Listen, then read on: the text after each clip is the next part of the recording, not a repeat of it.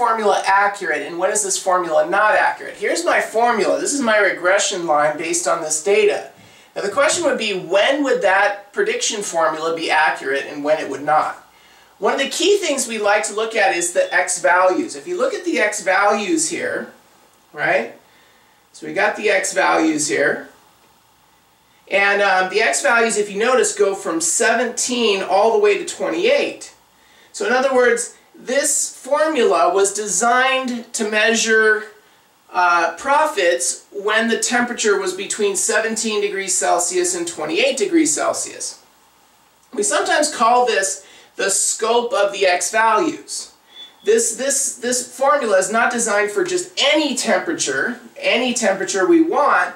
It's really designed for only temperatures in this, what we call in the scope of the x values. Now if you go outside the scope, and people love to do that by the way, then the error measurements, these residuals and the standard deviation of residual errors, doesn't really apply. So this only applies if you're in the scope of the x values. So if I suppose the temperature was like 0 degrees Celsius, this probably wouldn't be a formula that's going to give me very accurate answers for that, because it's out of the scope of the x values. We call that, by the way, extrapolation. It's very famous. Extrapolation. It's when you plug in an x value into a formula, plug in a number into a formula the formula was never designed to handle. So you're plugging in a number that's sort of out of the scope. It's very famous in stats, especially in stock market. People want to know what's going to happen, 20 years from now. So they want to plug in a number 20 years from now and see what the stock price would be 20 years from now. But again, that's usually a huge extrapolation, and it's not very accurate because you're so far out of the scope of the data. Okay, so if, for example, let's suppose we want to predict the profits when the temperature is 25 degrees Celsius. Well, first of all, I'd want to think, is 25 in the scope of my x values? It looks like it is. 25 is in between 17 and 28. I think we're going to be okay, because this formula was pretty accurate. Now, how do I know it's accurate?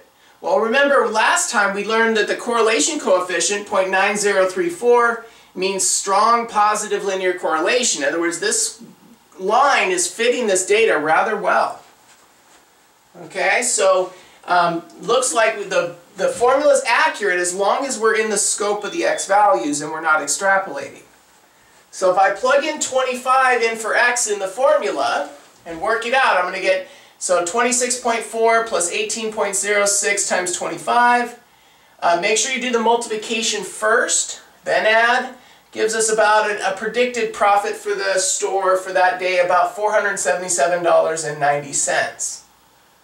Okay, so that's kind of what we use a lot of these regression line prediction formulas, we use it to predict things.